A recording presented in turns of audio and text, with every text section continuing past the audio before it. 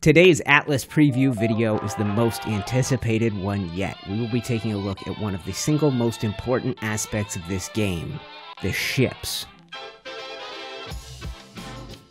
We will take a look at how you get started and end up on your very first boat.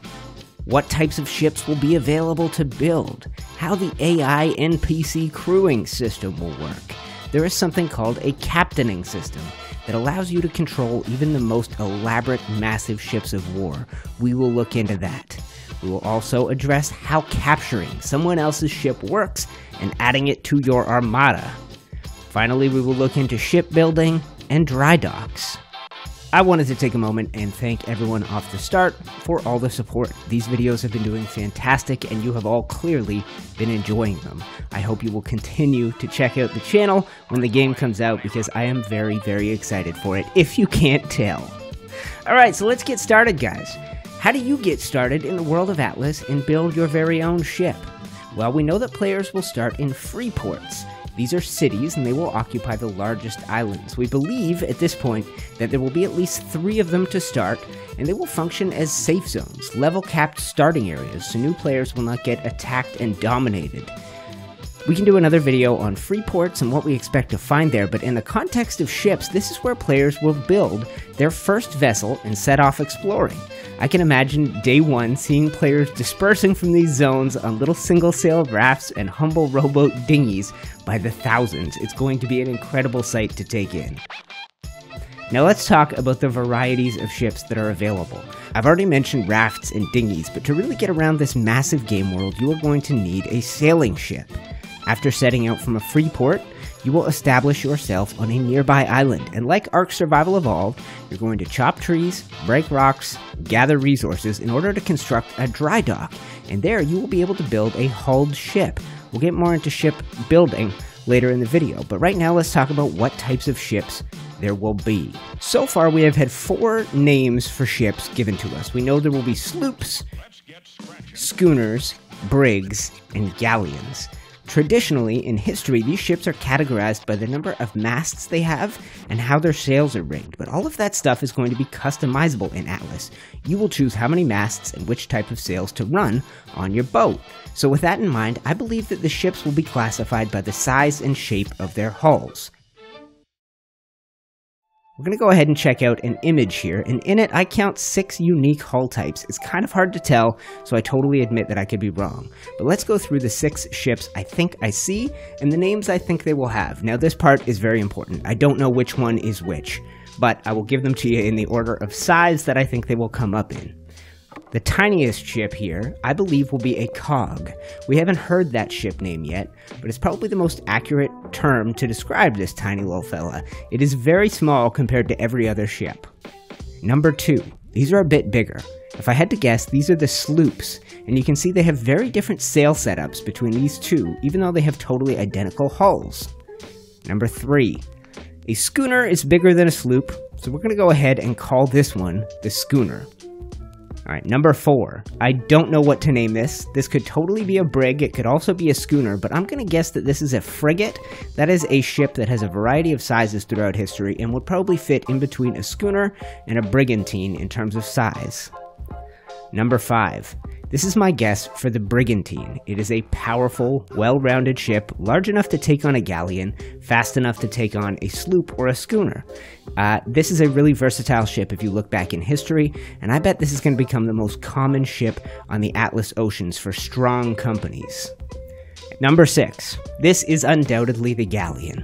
Now, very few ships in history actually had 6 masts, and every version of the galleon we see has 6, which will make historians among you cringe. But this one seems to have the potential for the most masts and sails. And according to the PC Gamer article, this will take thousands of hours to achieve and will be the Giga of the seas. This will have dozens of cannons and a massive deck. Combat is going to be a major part of the PvP version of the game. We know that companies of players can conquer territory, assemble forts, plunder settlements, and build armadas. And in PvP, companies are going to do battle against each other on land to vie for territory. But because the map is full of islands, these land battles will have to begin with one side at sea, and I think most battles will likely include elements from each side fighting on land, while other elements fight at sea. Imagine yourself on an island and an enemy armada approaches. You aren't just going to defend yourself, you're going to launch your ships and take them on at sea as well as on land.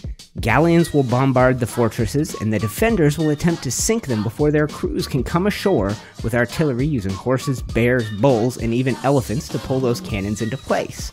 Naval battles will be just as important as fighting on land, and I expect ships to blast each other with cannons at sea until one becomes disabled or slows down so massively that it can be boarded. At that point, there will be ship-to-ship fighting, and the aggressor will board the weakened enemy vessel. More on this in a minute. The third topic I wanted to cover is AI crew.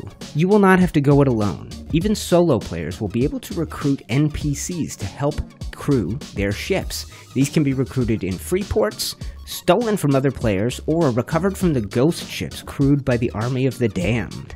The NPCs aren't going to be ship-bound either. They'll be able to follow you onto land, riding mounts, manning cannons, puckle guns, and mortars, and aboard your ship they can be given responsibilities, like manning the weapons, repairing holes in the ship, and they can be commanded to defend against boarders or to board enemy ships. This is a crazy ambitious system, and I think we'll talk more about it in the next section. The fourth topic we're going to cover is how does captaining work? One of the most interesting revelations from that recent PC Gamer article is that players will be able to single-handedly command even the largest ships of war using what they call a captaining system, or you'll be able to command as a crew with lieutenant podiums. Naval battles will include ships full of AI crews to man the unique weapon stations and to patch holes in sinking vessels, and as your AI crew gains experience, they can level up both their stats and their gear, all the while the ship itself will be leveling up. The NPCs on your crew will need food and gold to avoid a mutiny. Patching holes in your ship will require a repair hammer tool, and then a sort of minigame will initiate, and it should be really basic. It was described in the PC Gamer article like a golf swing from an old Nintendo golf game, where you basically start a cursor bouncing back and forth, and then you click again to stop it in the right place. So this is going to be really interesting, and you're going to be using metal as a resource in order to make these repairs. Ships will take on water if no one gets to the repairs, and we now also know that ships can catch fire, and there will be buckets in the game. Those can be used to put out fire, to bail out sinking rowboats, or to transfer liquids from one container to another. They can contain either salt water or fresh water. Cannons will be the main weapon in naval battles, but it sounds like ramming will also be a thing. If you get the opportunity to get a headlong charge into the broadside of your enemy, you will be able to do serious damage to their ship. However, you'll be putting your ship at risk at the same time. Let's get more into the captaining system, guys, because it is very cool. When you take the helm of your ship, also known as the captain's wheel, you will then get a bird's eye view of the ship. Steering it is going to involve two simultaneous adjustments. You will be turning the rudder and simultaneously rotating the sails in order to catch the wind and gain the broadside of your enemy. You're going to use A and D on your keyboard to turn the rudder, and if you hold Shift while you're pressing A or D, you're going to turn the sails. This is going to take some learning and some getting used to, and the people who learn it fast and get good at it fast are going to be so dangerous. This is speculation, but I think the different types of ships are going to handle based partially on their hull type and partially on the type of sails they have rigged. While you have a bird's eye view of your ship from the captain's wheel, there is going to be a HUD on the screen. I think this will indicate damage to your ship, but most importantly, it is going to indicate the speed and the direction of the wind. If you turn too fast and you lose the wind in your sails, you will lose your ship's momentum and you will become much less maneuverable.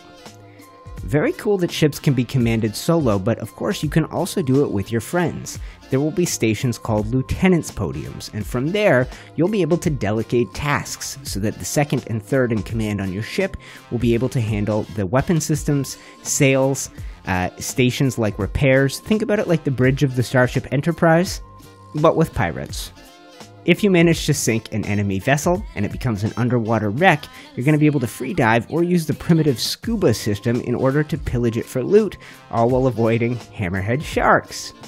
This is really important. People are asking how capturing a ship will work. And I was on Reddit today, and I saw lots of conversations about how ship ownership will work. People talked about, oh, it'll be like Ark. There'll be the person in charge of your company will determine permissions and who's able to use what. I wanted to remind you guys, this is a pirate game. If you can get your hands on something, it's yours. So as the leader of your company, you're not going to be able to say, this guy can't use this ship. If you have someone in your crew and they decide to take your ship off at 1 a.m. and go sail to another group, that ship is gone. You will no longer have it. Everything is up for grabs in Atlas. Keep that in mind. So when it comes to capturing an enemy ship, captains will be able to instruct their AI crew members to board enemy ships and capture them. So if you don't sink the enemy, you can seize their ship. The ship-to-ship player combat is going to be epic. We know you can swing onto the enemy ships using ropes and grappling hooks, and then you'll begin hand-to-hand combat using swords, pistols, muskets, all of the above. Claiming an enemy vessel will involve first killing the enemy AI in a boarding action, and then getting below decks to destroy beds. If you destroy beds, you'll prevent the human captain and lieutenants from respawning. The higher a ship's level, the more beds it will be able to have. So a beginning ship won't be able to spam beds, they will be limited to a certain number. If you kill the players on a ship, they will respawn at those beds, but like Ark, they will have none of their gear. So when you want to capture an enemy ship, you will need to first kill everybody and then get down to the hull, get into the belly of the ship, and destroy the beds that are down there. Capturing a ship will let you take it and add it to your Armada, of course, until somebody takes it from you. Now, these transfers of ownership and the great victories won by a ship will be tracked in a permanent logbook, which will allow each ship to preserve a detailed history. Your ships will gain experience and level up just like you and your crew. And topic number 6, guys, how is shipbuilding going to work? This is something everyone wants to know about, but I sadly know very little about it.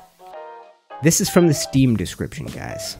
It says, build dry docks and start with a dinghy rowboat, basic raft, tiny sloop, or nimble schooner, moving on up to your own versatile brigantine or titanic galleon, capable of transporting hundreds of crew and extensive cargo. That's where I got the names of the ship we know so far. Now, you will also be able to name your ship in big bold letters, paint and copy your own pirate flags, and custom place all the pieces of your ship, which sails and where, planks and gun ports. Every single structure piece will have a physical weight and material. So if you load a ship with way too many cannons, it's going to be heavy and less maneuverable. How cool is that? We know that any ship larger than a raft is going to be constructed in dry docks, which you are going to have to build before you can begin working on the ship. The Steam description tells us that we can build the ship of our dreams plank by plank, but I believe you're going to begin with a basic hull design, starting with a small cog or sloop, and working your way up to a massive galleon. Now, I believe that these will be unlocked like engrams in Ark or found like blueprints. So in that sense, low-level players will not have what they need to start building a galleon on the first day. You're going to have to level up and get to it like you would have to get to, say, a Giga Saddle in Ark. We have one time-lapse of shipbuilding, and that shows that the hull is being framed out, the deck is being built, decorations are being added, and then masts are being installed. I think that the smallest ship will just have one snap point for a mast, and will only be able to have smaller masts and sails, but bigger ships will have more snap points for 2, 3, 4, 5, and even 6 masts. Now, I mentioned this earlier, but 6-masted ships in history are almost non-existent, and I've seen lots of comments from people cringing at the galleons with 6 square-rigged sails on them. It is a little silly, but if the number of sails determines the top speed a ship can achieve, I fully expect to see the maximum number of masts on every ship in PvP.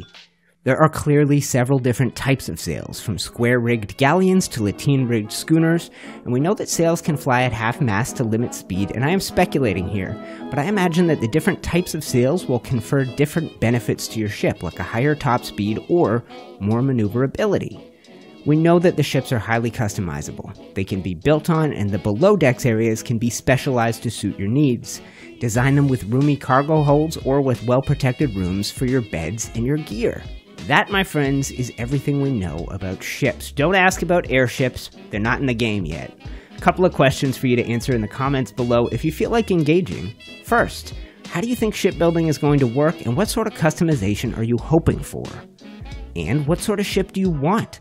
Are you going to be happy exploring in a nimble little sloop, or do you want to broadside your enemies with the 25 cannons on the side of a galleon? Anything you want to talk about in the comments, guys, go ahead and do it. I will be down there. And I mentioned this off the start. I'm very grateful for the support on these videos so far. They seem to be helping people pass the time while we wait for this game to be released. And I've had the benefit of being one of the only people doing in-depth coverage on Atlas so far. Your Syntax, your Slipgators, your King Daddy D-Max haven't hit this game too hard yet. But in a couple of days they will be, and I'm sure you'll be encouraged to go back and watch them, but I hope you'll consider coming with me on my adventures. Follow Captain Gingerbeard as he explores the high seas. I have a couple of series planned. First, I will be diving into PvE, seeing what the game is like for a solo player. I plan on doing an exploration series, hitting the discovery zones and following whatever quest line exists, seeing how many islands are out there and exploring this world.